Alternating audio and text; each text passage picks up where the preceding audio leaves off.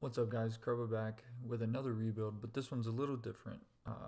We're going to be working on a rebuild with the Cowboys, but as we all know, Russell Wilson has been a little bit unsatisfied with his life with the Seahawks lately, so I thought it would be fun to switch Russell Wilson and Dak Prescott, traded them straight up. So Dak is now on the Seahawks. Russ is on the Cowboys, so he's now with Zeke, Amari Cooper, Michael Gallup, CeeDee Lamb, and an offensive line that he's been asking for in Seattle for a while, and then the Cowboys' terrible defense also. So we're basically going to be tracking Russell Wilson's career with the Cowboys and Dak Prescott's career with the Seahawks. So I'll show you what Russ looks like. He actually took Dak Prescott's number 4. I'm not sure what that's about, but maybe he wants to make number 4 look a lot better. And then we'll show you what Dak looks like in a Seahawks uniform, if I can make it there. Seahawks QB Dak Prescott. He is wearing number 13. So he's got superstar development. He's 28. Russ is 32, superstar X Factor.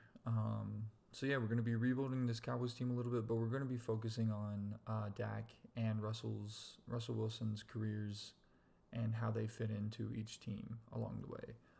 So we'll jump into free agency. We'll sign some free agents, try to make some people look good with Dak, Russell Wilson. And then we'll sim the season and see how both of them did in their first season with their new teams. So I'll catch you guys at the end of free agency and right before the draft.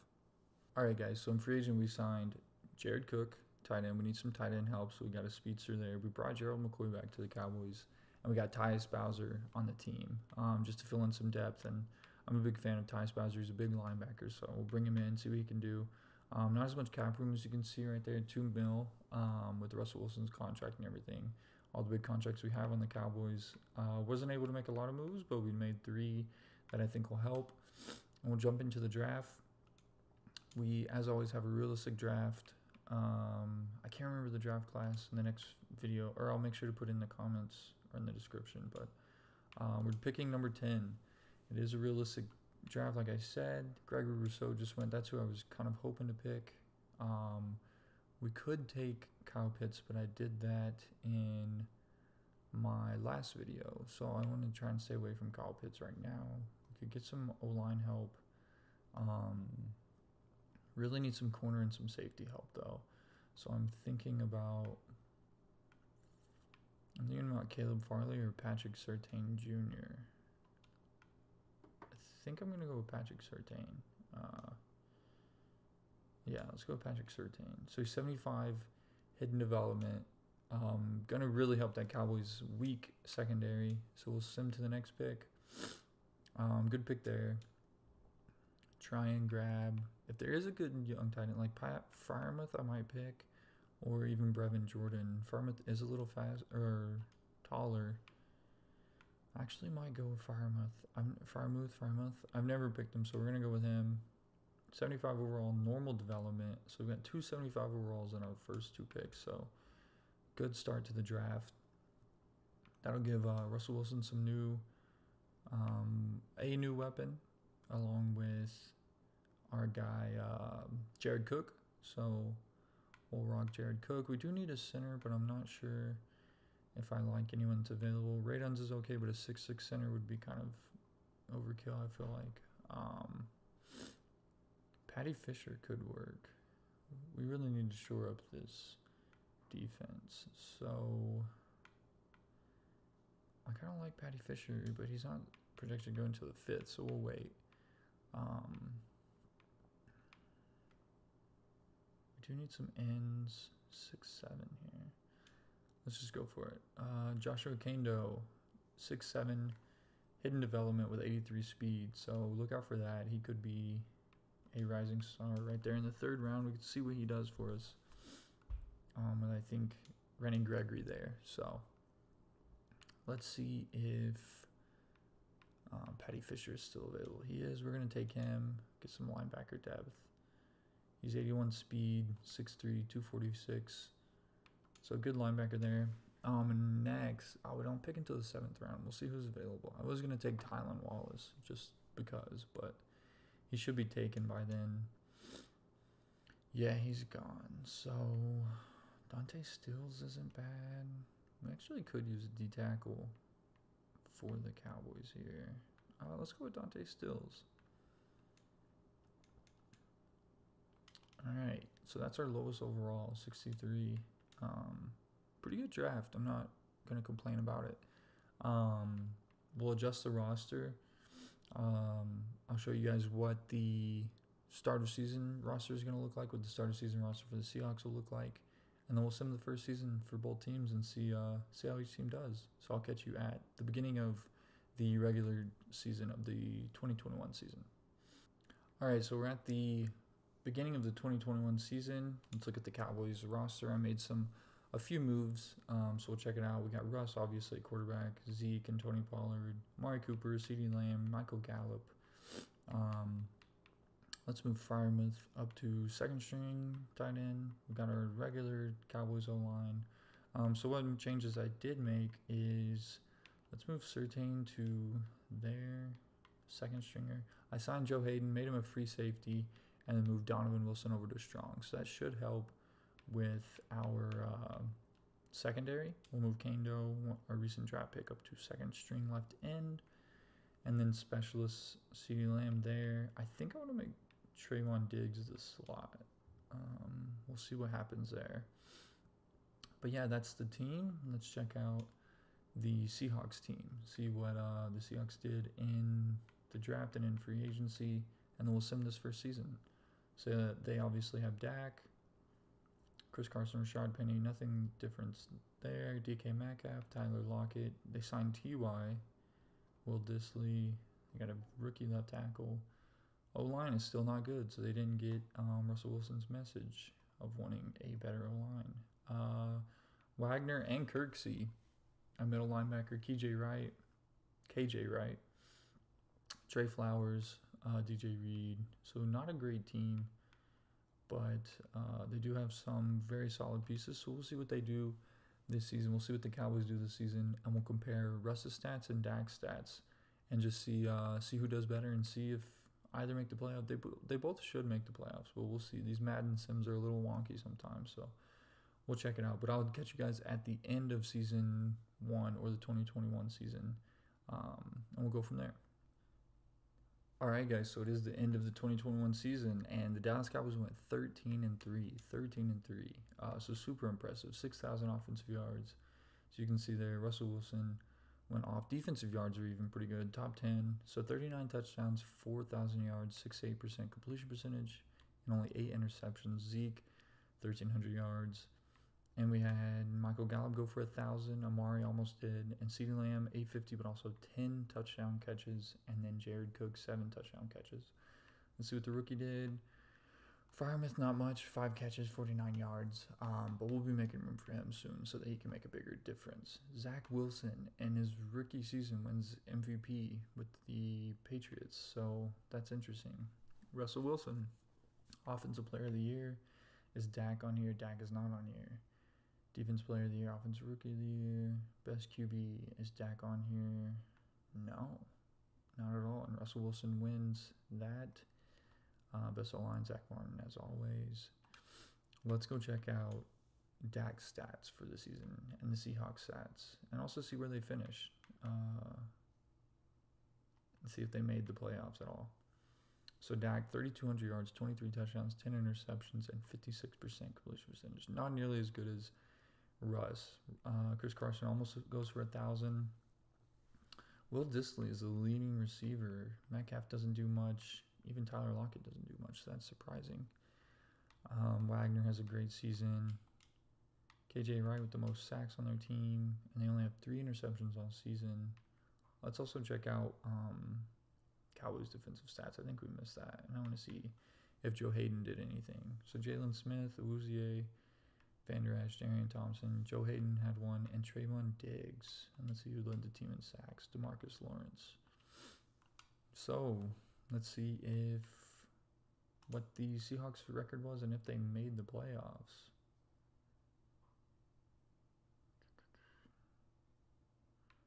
Seahawks went 3-13 with Dak Prescott on the team. So that's insane. They lost 8 in a row. So the first season of this experiment, the Cowboys go 13-3 and the Seahawks go 3-13. So interesting. We do have a first round bye, so we'll advance. And we're playing the Carolina Panthers. We'll upgrade some players, one player, and we'll sim this game and see what happens with the Cowboys. It's very surprising that they went 3-13. And wow, the Cowboys win that first game in the playoffs, 38-31, no defense in that game. Let's check it out. Check out the box score. Russ throws for 4 touchdowns. Teddy Bridgewater got sacked 5 times. CeeDee Lamb has a good game. Sweet. Okay. Let's see where all these sacks came from. Marcus Lawrence, Jalen Smith, Patty Fisher, the rookie. Patty Fisher got a pick. 2 rookies got interceptions there. Excuse me. So we'll upgrade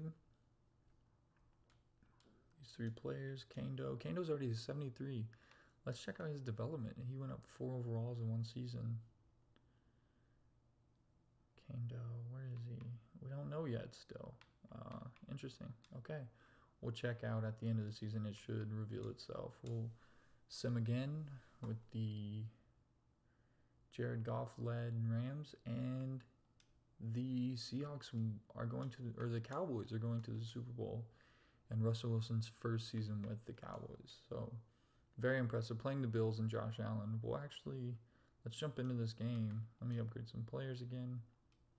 Let's jump into this game and watch some of it. Maybe even play a little bit of it and see what happens here. Love the fast load times. Look at that. That's so fast. All right, we're in the Super Bowl, and it looks like the Super Bowl is in Cowboys Stadium. That's pretty cool. Cowboys are kicking off. Bills. All right, let's sim. Who scored that touchdown? Interception of Wouzier. Zeke scored. Let's sim to the end of the quarter. See what's going on. Let's sim to the end of the second quarter, too. Real close game. The Cowboys are winning. Cowboys are winning again. Tied. 16-13. All right. All right, let's jump in here. See what this offense is all about with Russ on the team. I love those Bills unis. All right. We got Russ and number 4 looking good. We got Jared Cook, CeeDee Lamb, Gallup. All these weapons out here. And he's going to go for a Cooper wide open. Oh, and he makes a one-handed catch over, I don't know who that was, Taron Johnson for the touchdown. So that's a little bit of the what the offense looks like with Russ on the team. We'll sim a little bit more to the next quarter. See what the Super Bowl's looking like. So, and now the Cowboys are just running away. Oh, but the Bills are coming back. Let's see. Cowboys score again. Jump at another possession. The Bills score. Make it close. Cowboys, it looks like they're going to pull it off. Yes, the Cowboys win the Super Bowl in Russell Wilson's first season with the team, which is really, really cool. A stacked team like the Cowboys, looks like all they needed was Russ. Nothing too crazy, just Russell Wilson on their team. And then the Seahawks actually go 3-13 with Dak Prescott on their team, under the franchise tag also. So we'll see if they even re-sign him. But yeah, super cool. First season, Russ wins. He throws for 300 yards. But we're not going to stop it there. We're going to sim a couple more seasons, see if the Seahawks can do anything with Dak, and see if Russell Wilson and the Cowboys can repeat. So we'll sim the offseason, and I'll catch you guys up. I'll catch up with you guys at the beginning of the 2022 season, show you what the roster's looking like. So I'll see you guys there. All right, guys, we're at the start of the 2022 season. Let's look at this Cowboys roster. Made a few moves, no big free agent signings. Let's move Freiermuth down. We'll make Freiermuth the starting tight end. And then we've got Russell Wilson, Coop, CeeDee Lamb, all the returning offensive players from last year.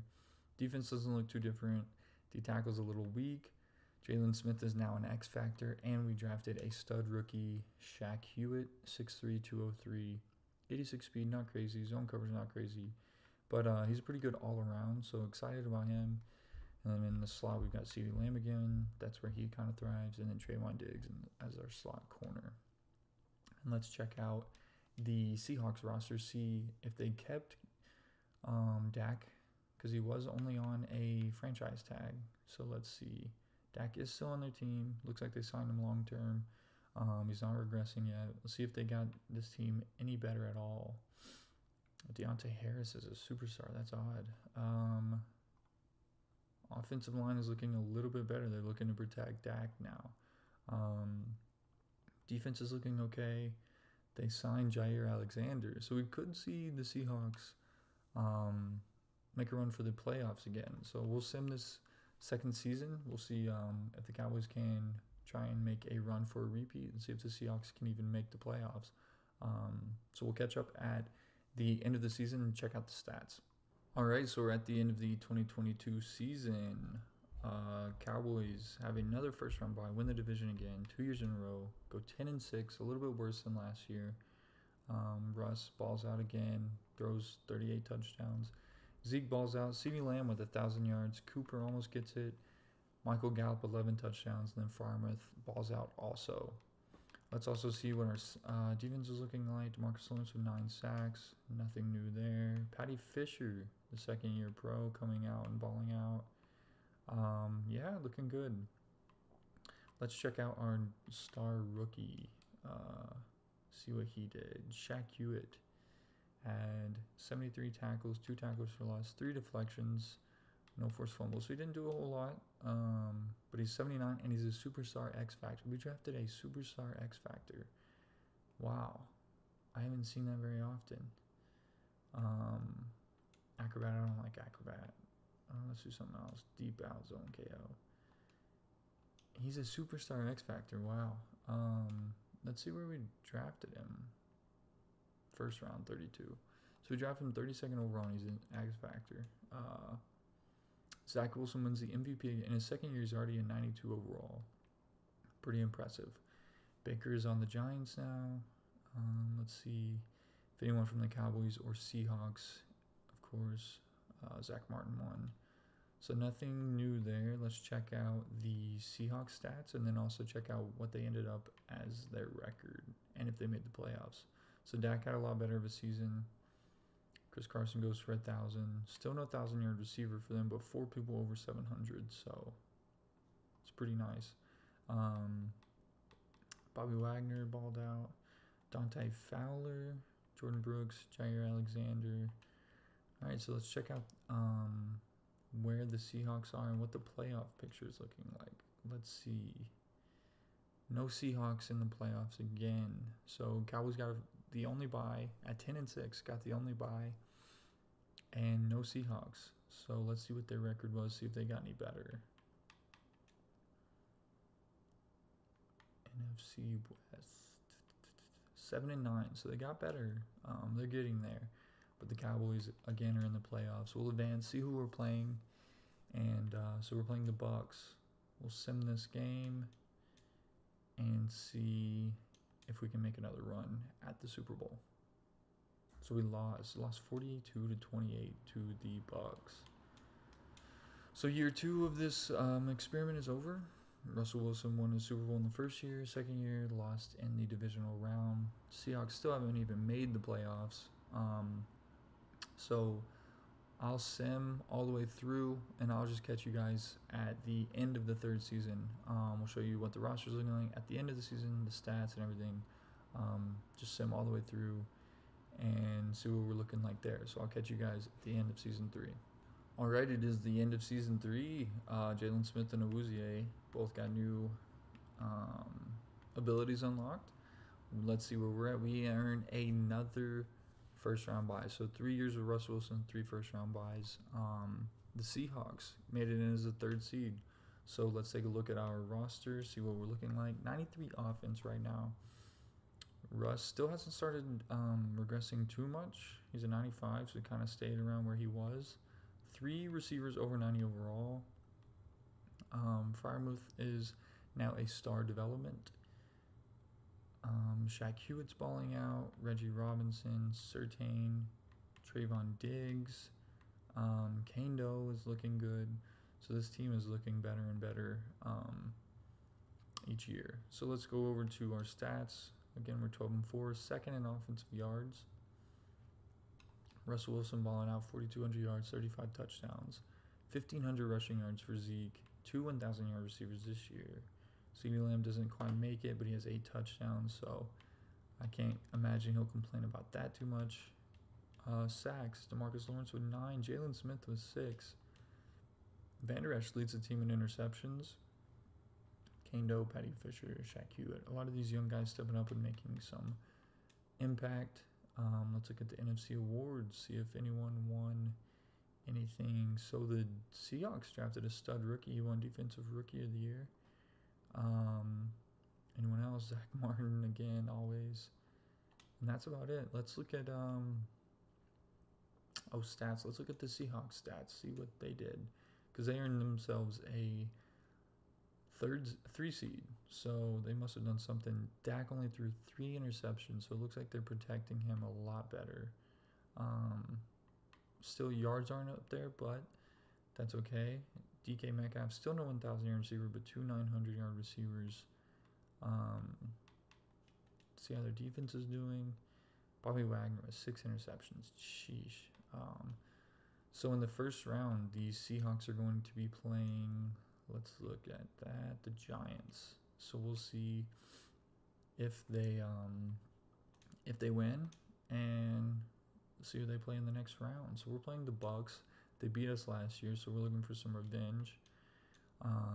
Let's see if the Seahawks won, and they did. They're playing the Saints. So potentially, if the Cowboys win and the Seahawks win, we could see a Russell Wilson versus Dak Prescott showdown. So we'll advance, see if we win, and see if the Seahawks won. We lost 42-31. Looks like the Bucks are our kryptonite for some reason.